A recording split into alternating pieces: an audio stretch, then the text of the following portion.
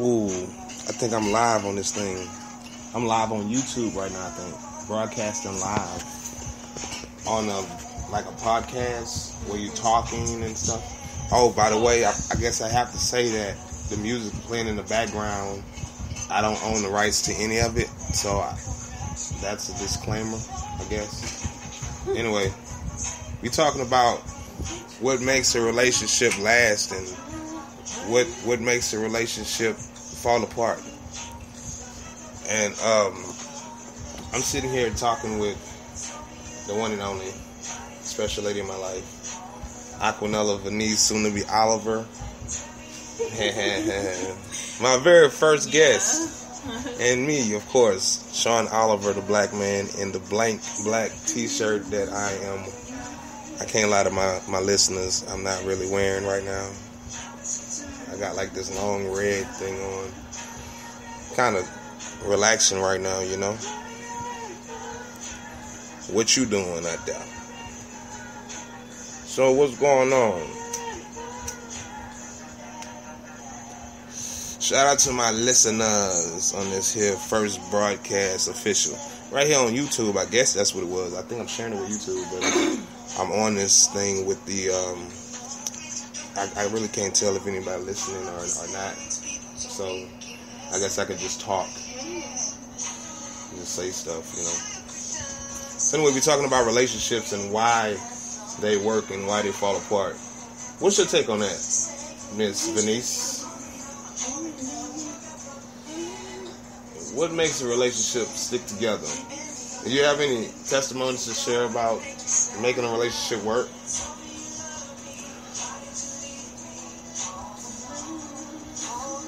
Not at all? Nothing? Well, anyway, I guess I'll share my story. Am I on now? Am I live? That's why I want to check. On what, Facebook? You're not live on Facebook. Okay, what about YouTube? Am I on your YouTube channel? Let me see.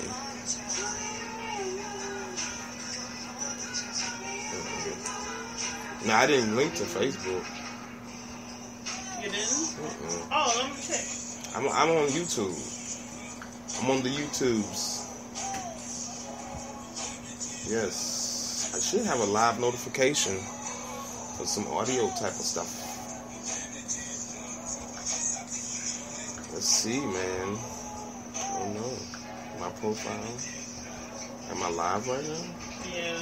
It does say I'm live? Well, we do know. Last thing I see from you was 2 hours. No, I don't know. It says it's live. So wherever it's broadcasting, I hope it's picking up somewhere. Anyway, my take on relationships staying together is work. Work. People like Rihanna say work. That's what it takes to keep a relationship together. What makes it fall apart is the lack of that work. You're not putting in that work. Let me tell you something, man. Young fellas out there, understand that as a man, I know that your pride is very important to you. Your pride is.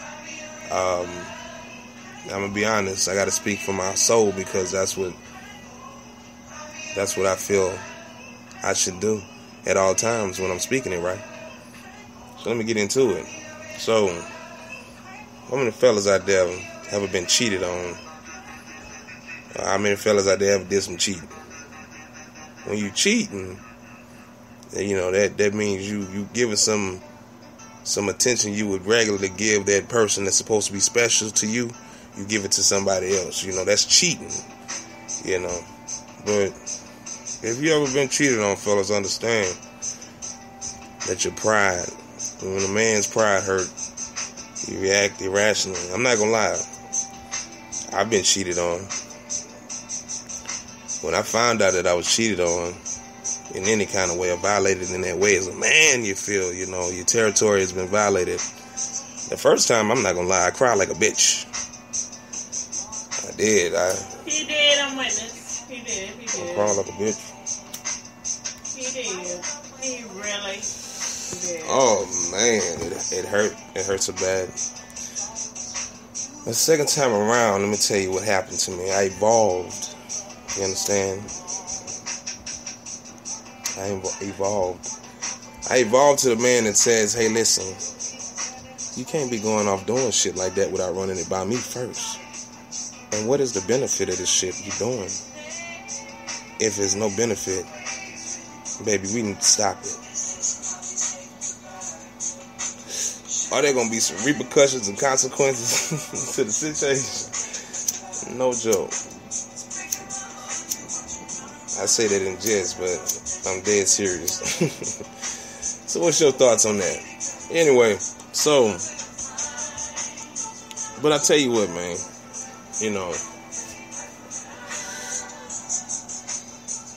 there's a special bond between a man and a woman that you have to respect. You know, no matter what team you're playing for, I guess. I don't want to exclude nobody, but it's a special feeling. I can tell you from my own personal experience between a man and a woman, man. It's deep, and it you know, it's like nothing that can be explained. And if you ever are fortunate enough to have that with that special someone, you should embrace it at all times, and you should hold on to it. Don't let it go. Keep it close to you, because it's important. It's very important to have. Don't let it go. Anyway, man, I'm getting a little mellow with this right here. Mm-hmm. Yeah. Mm-hmm. So, Ms. Venice, how's your evening been? How's your evening been? It's been wonderful. What has your activities consisted of today? Well, we did some gambling today. Oh, Kimo Save. Yeah, we did pretty good with the gambling thing. I mean, you know, not so bad. Had a good time. That's all that matters. Had a few drinks, yes. Good. Tend to the kids. Typical 30-somethings like that's what it is. Now we just sitting here, just relaxing. Just relaxing. Enjoying the ambience. I want to say Alaska. Alaska? You know, I'm a little bit too goddamn relaxing. I don't know. Yeah. Anyway. Anyway. I just can't get it out right now. But, y'all know what I mean. So let me ask you something. So around this area, all we have around here, it seems all we have is casinos. Like, when it comes to it, I mean, there are clubs. For the adults. There are clubs. There are things, but that scene has exactly. It's a fleeting, distant memory for me right now. Like, I want to own a club. Right. You understand? Like. Right. I want to collect at the end of the night, you know? I mean, you know, I don't know knock on the club, because the club is where a lot of things happen in the clubs. Business is conducted in clubs. I have respect for institution. Oh, not an institution. What can you call a club an institution? I mean, you write down your phone on Google, like, can you? I wouldn't, but I would maybe not. The institution of clubbing. I don't know. Anyway, no disrespect to the institution of clubbing. I'll say that. But me as a person, I've grown a little bit past that mode of just wanting to go and kind of show off and show out. Mainly because, look at me. I mean, I'm in front of one of the greatest joys in my life that kind of, you know, keeps me from wanting to, you know, have to even step foot in the club, to tell you the truth. How you feel about that? She like, yeah. which What you saying, man? What you said? Huh? No, what? I really Nigga, didn't. who? No, you I'm didn't. gonna pretend like God. You know? What's wrong with me? This is not me. This is you. No. It is you. It is you. Because if it wasn't, you wouldn't be there. Huh? What are you doing? Oh my God, I don't know. Oh, I don't know. I don't know. What do you want me to be doing right now? What do you want to be doing right now? Oh, this is live. This is live, baby. Nah, we can't do what? We don't do no talking. We don't do no talking.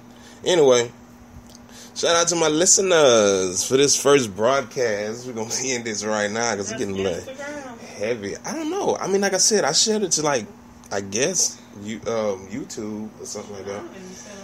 Man, listen, I don't know. Wait till I get... Let me find out I can add effects to my thing. Wow. I can, like, choose effects, come in there and be like, boing. Anyway... Shout out to my listeners. It's your boy Sean Oliver, the black man in a blank black t-shirt that I'm usually wearing. I'm not gonna lie to my listeners. I'm not wearing black at this moment. I'm chilling in some red. My lady's wearing black. Peep the effects. Boing. Anyway, man, as always, I'm gonna sign off this broadcast as I always sign off on all of my broadcasts. Be good to yourselves. Be good to your others. And be the change you very well wish to see. It's your boy Sean Oliver, the black man in the blank black t-shirt that I'm usually wearing, signing off saying one.